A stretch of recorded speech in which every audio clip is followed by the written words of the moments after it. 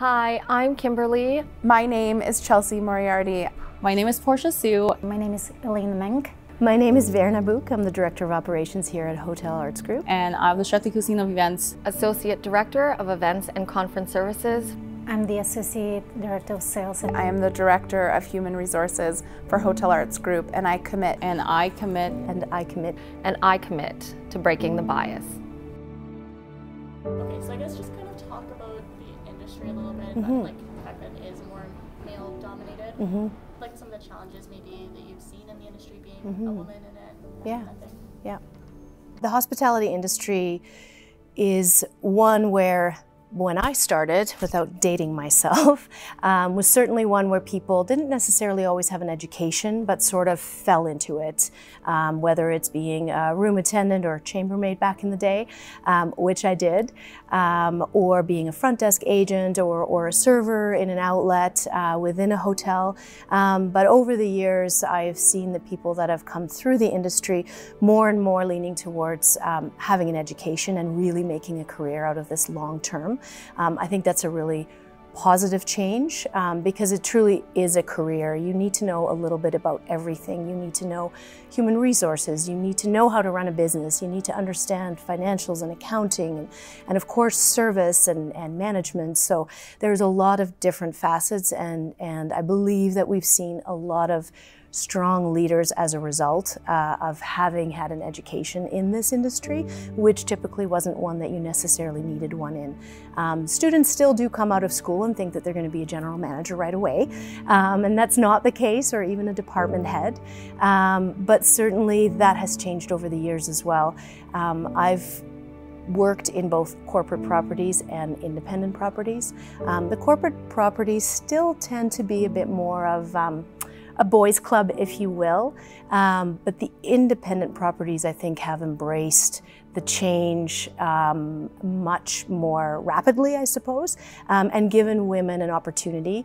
Hotel Arts Group is a great example of that, not just myself, but we do have a lot of female leaders and department heads and people that are really on a fast track to moving up, and we've provided those opportunities through training and engagement. You know, we tend to involve every level of management and even right down to the hourly level employees, as long as they show an interest. If you show an interest, we will teach you anything. It sometimes backfires. You can spend a long time training people and then they end up moving on, but that's okay too, because we have given them that base to be able to build their careers, and we have a lot of great examples of women that have moved through this property and then moved on to other places, whether it's back to corporate or to other independents or even different industries, but really having given them that opportunity to excel with this company, I think is part of our culture for sure. I really like the culture at Hotel Art because I really feel like it's like a big team, like a big family. The reason why I'm saying that is because a lot of time when you work at different companies, when you're in different departments, you don't really see each other or really connect. I feel like working at the hotel, I feel like all the departments always become one, and then we communicate so well that we work well together. So our leadership team always tries to support you, and irrespective of your background, age, or gender. And that's what I find really exciting working for Hotel Arts. Again, we have so many wonderful female leaders, and it's great to see how different skills come into play when we're all around the table and how our voice is heard. The amount of support and encouragement I've received is huge. So I probably have never worked for the company that's supported women the way we are supported over here. I didn't know where my career was going to go when I first got into human resources. I didn't necessarily have the goal of becoming a director right away. I really wanted to learn everything. And in hospitality, you're not always specialized in something like other big companies. You know, I get to do all of the aspects of HR here. So I really took my time learning. But my director at that time really pushed me to think about getting into leadership.